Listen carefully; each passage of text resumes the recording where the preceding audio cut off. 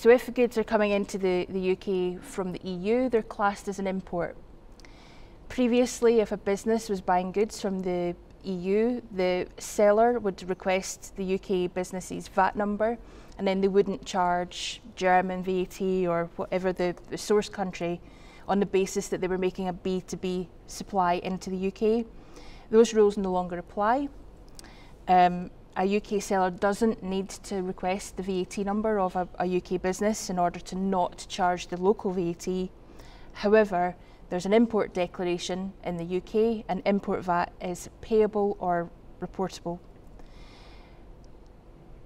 Either needs to be paid at the time the goods come into the country, or it can be postponed and reported through the VAT returns, which I'll speak about in a minute.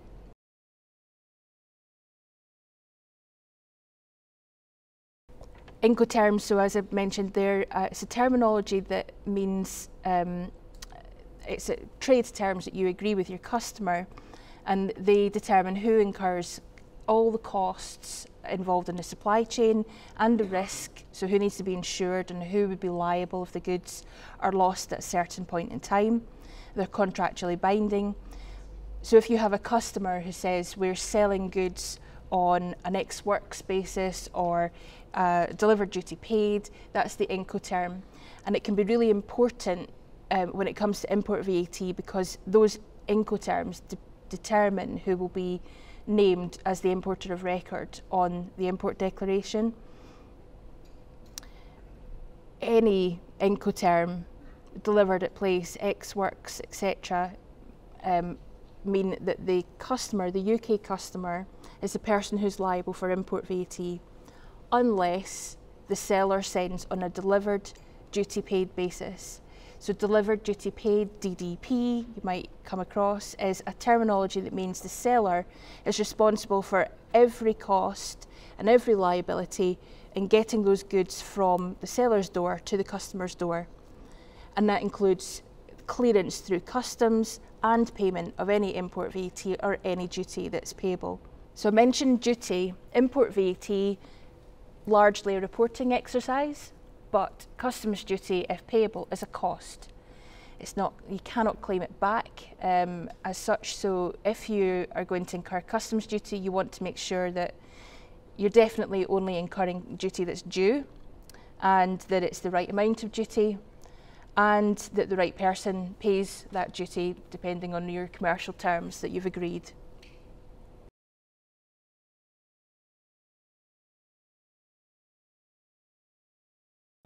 If you get to the point where there is duty payable, then generally it's payable at the time of import. That's the starting point.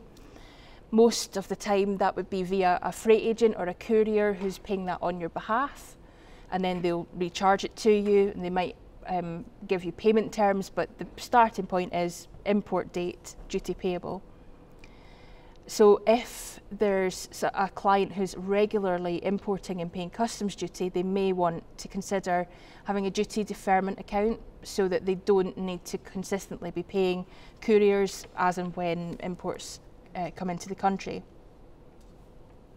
A duty deferment account needs to be applied for from HMRC. Prior approval has to be given. It allows no duty to be payable at the point of import, and it all to be deferred until the following month and payable by direct debit on the 15th of the following month. Duty deferment accounts are available for any business, whether they're established in the UK or non-established, but some businesses have to provide a financial guarantee to HMRC in order to be granted the account. As you can imagine, there's a risk to the revenue for unpaid duty if it gets deferred.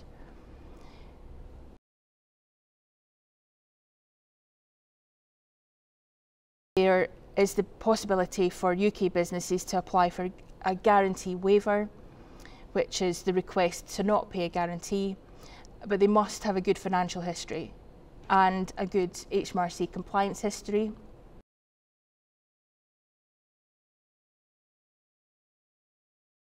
So if there's duty payable at the time of import, you may want to look at duty suspension regimes, and these are typically where a business is incurring duty, but there's a possibility within the supply chain that the goods would be re-exported from the UK, and so you wouldn't want to incur duty on goods that are not going to be used or finally consumed in the UK. So there are some regimes available for imports where there's that overall or possibility of that intention for re-export. Again, you might in some circumstances need to provide a guarantee to use these, and some of the regimes require prior approval and some don't.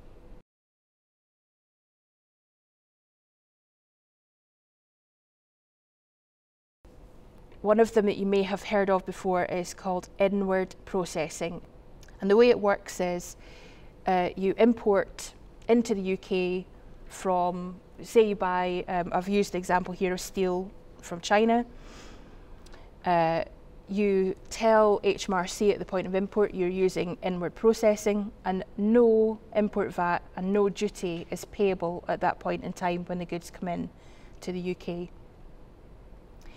There are then usually set time limits depending on the authorisation, between 6 months for a basic simplified authorisation through to typically 3 years is the most I've seen. I think they have that amount of time in order to hold the stock without paying the duty, process it, manufacture it, whatever they're going to do with it.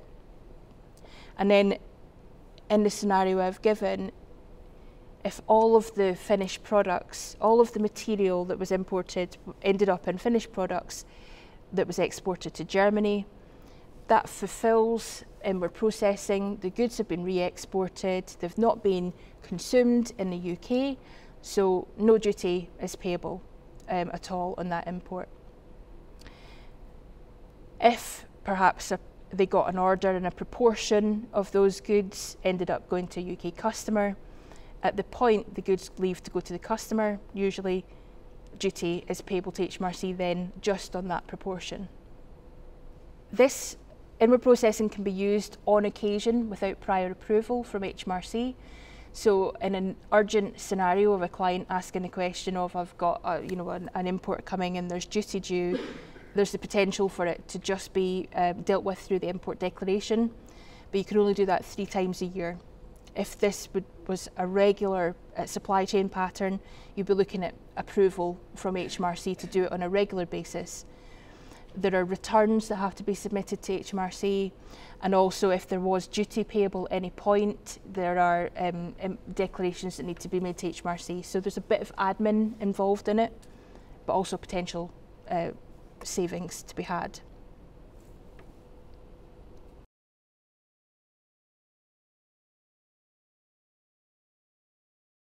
Temporary admission has been a relief that we've heard a little bit about this year that maybe wasn't used so much, and it's typically for goods that are coming in temporarily, funnily enough, into the UK, and with the intention of them being used briefly and then taken back out again.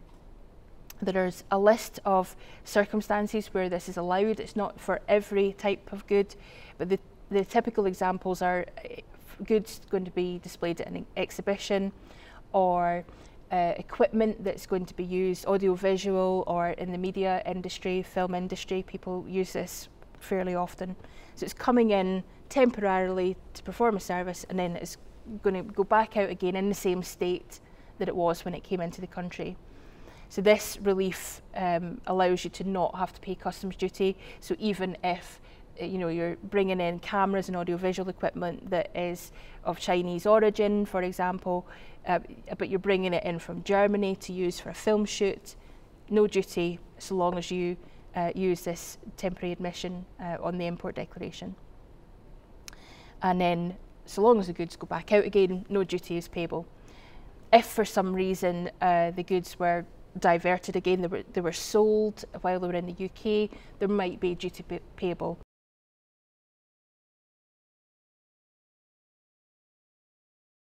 Return goods relief is a relief that has, again, actually been in the news a little bit with some retailers and e-commerce businesses having problems where they've sold products to their customers outside the UK, and then they're being returned because they didn't fit or they were faulty. So returned goods relief is available on the re-import. And all of these reliefs require the cooperation and the assistance of a courier or a freight company, whoever is dealing with the transport of these goods. Return goods relief is only for goods in their same state, so it's designed for simply returned goods in the same state. You can't use it if they've been processed or changed or altered in some way in the other country.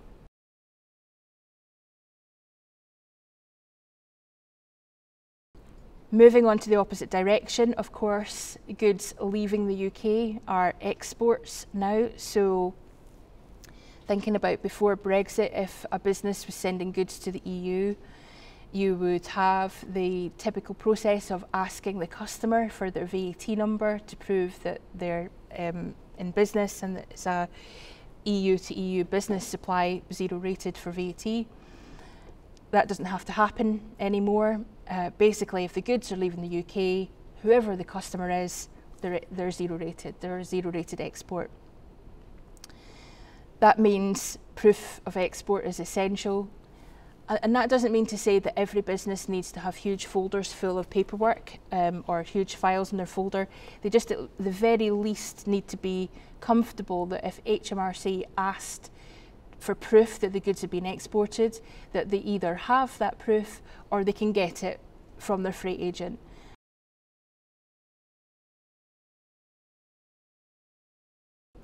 The most common proof of export is the C88 form, also known as a single administrative document. So terminology gets used in mixed fashion.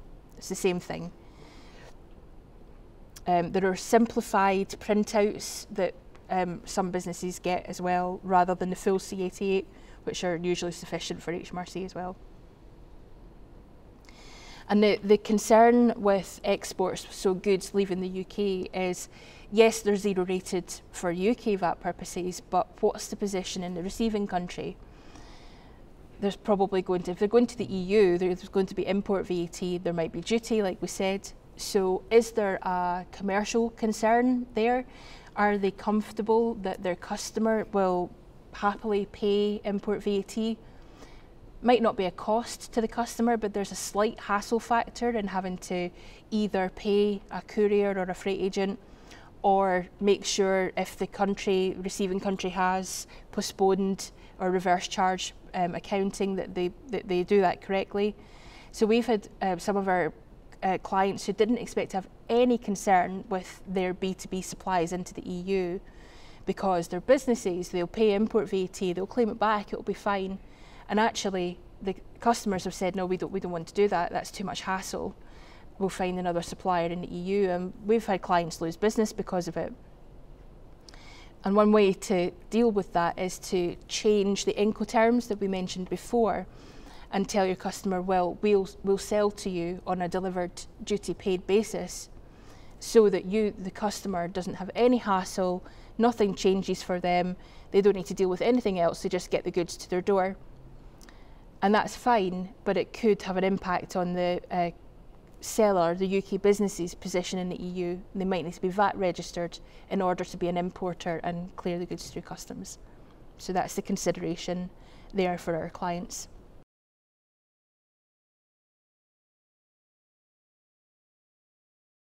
Supply and install goods, that's cropped up a few times for us, where supply and install contracts, typically the contract terms don't allow title to goods being installed to transfer until they've been installed.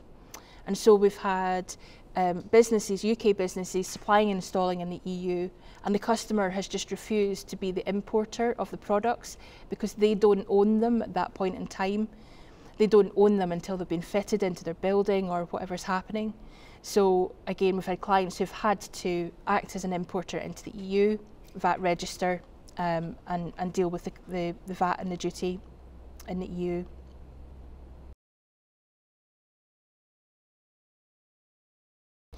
If a UK business is required to VAT register in the EU, then they might have to appoint a fiscal representative. A fiscal representative is a locally established business or individual who is jointly and severally liable for any VAT payments or liabilities in that country. It's required in the EU but not in every country, so some countries require it, some don't. Spain requires it, for example, and some countries have made special rules specifically for UK businesses to say it's not required, but if it is required, it's an additional cost. Effectively, you've got to pay for somebody to be your representative, and it's usually an annual fee.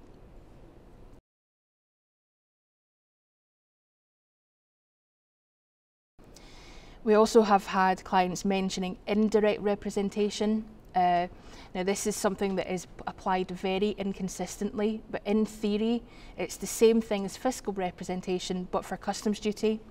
So it's somebody who's jointly and severally liable for the payment of any customs duty in the EU. And the starting point is that any non-established business importing into the EU requires indirect representation, but it is not being applied consistently at the moment, which makes things a little bit difficult to advise clients on. If it is required, the starting point is the courier or the freight agent. They will hopefully offer that service for a small percentage of the import value in order to cover off the risk.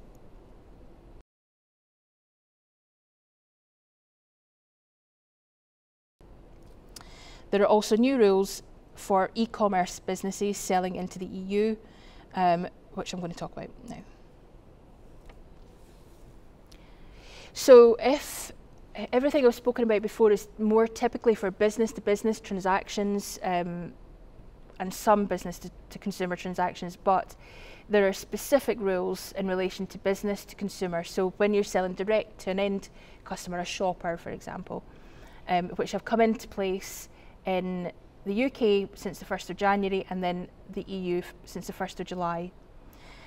The rules are designed to avoid overseas businesses having VAT liabilities that they do not pay to HMRC. So your typical example would be an overseas seller selling through Amazon, that they have no presence in the UK, they're established in Singapore and they sell goods from a stock base in the UK, and there's been a lot of cases of VAT debts just not paid from these businesses. So the government and HMRC and then also in the EU, they've implemented rules that mean the marketplaces, so Amazon, eBay, they have to pay any sales VAT that's due instead of the business. That means that VAT registration may or may not be required for these businesses anymore. And the rules extend to other trading platforms on the it's not just Amazon and eBay, so it's anybody who's facilitating customer orders, setting the terms and conditions, etc. So any kind of platform like that, they might be liable instead. It just raises the question about, for some of our clients, whether they need to be VAT registered or not.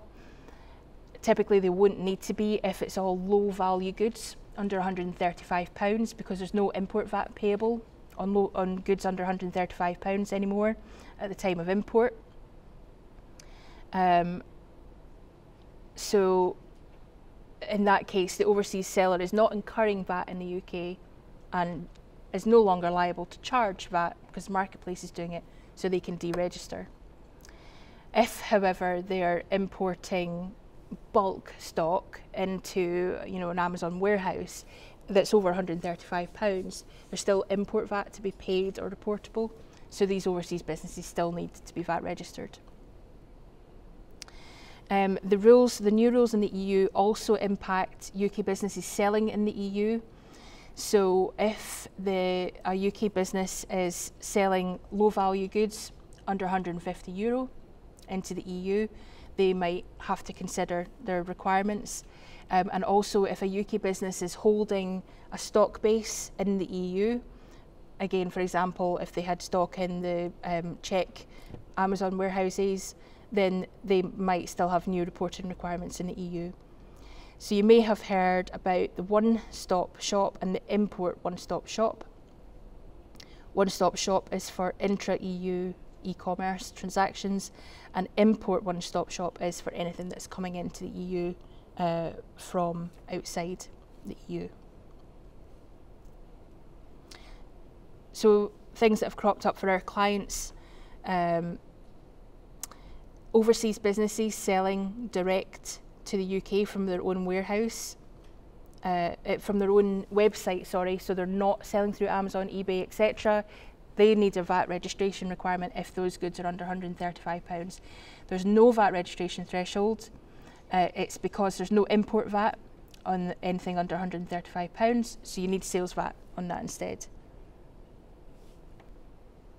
UK businesses selling to EU customers from their own website. So if you've got, let's say, Boots, we're selling products to customers, end customers in Spain, Portugal, wherever.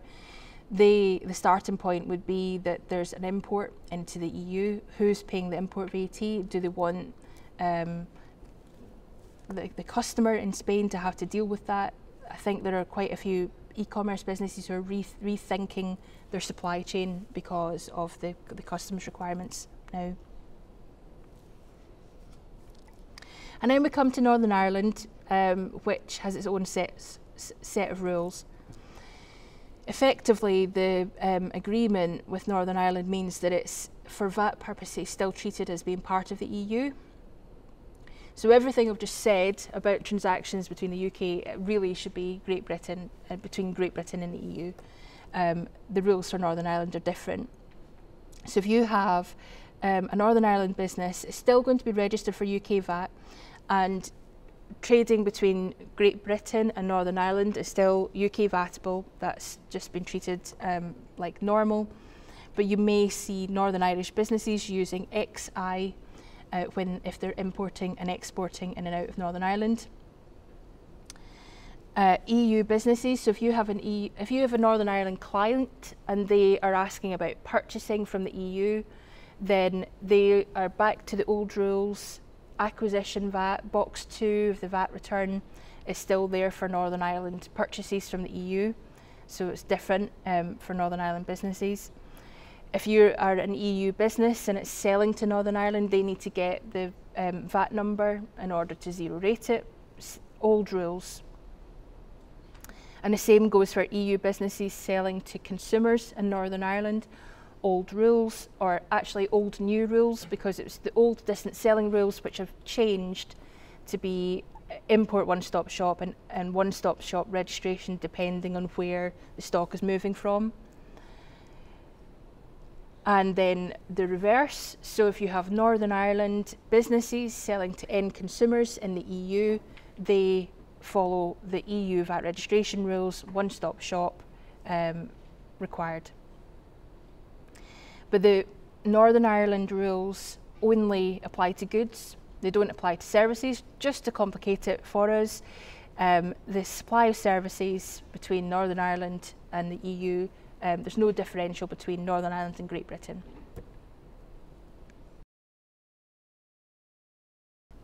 The other thing that's changed is that prior to Brexit, we used to be part of the mini one-stop shop regime, which applied to the whole of the EU, and it covered digital services supplied to consumers. So you could have one VAT registration to apply VAT according to the country where your customer was, whether they were in Poland, Germany or the UK. It was one VAT return.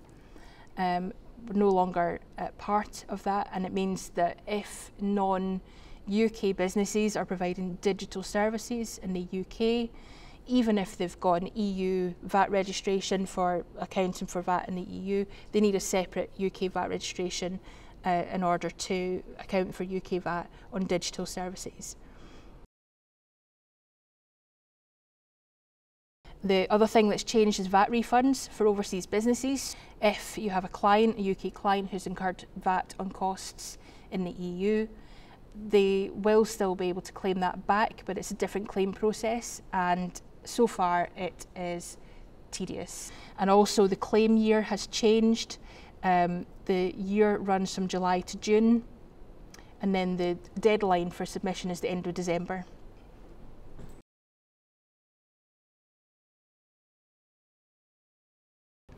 Food and drink continues to be complicated for VAT purposes. Can't really complain. Keeps us in a job when things are complicated, but some of the issues we've seen recently are along the lines of confectionery products, which are standard rated, and where that line is drawn between what's confectionery, what's not. Health foods, so there's a lot of things, protein bars and things that are aimed at being nutritious, and then the suppliers feel that they can get a 0 rating, and HMRC feel that it's confectionery and it's standard rated. And since Brexit, a lot of the time we're getting inquiries about, well, the commodity code for this import says that there's no VAT at import, so we think that means that the product can be 0 rated when we sell it. But as I told you before, commodity codes are quite broad, and they capture lots of categories, so just because something has no import VAT on it doesn't mean that it's 0 rated when you sell it. You still need to carefully consider the VAT that you're charging.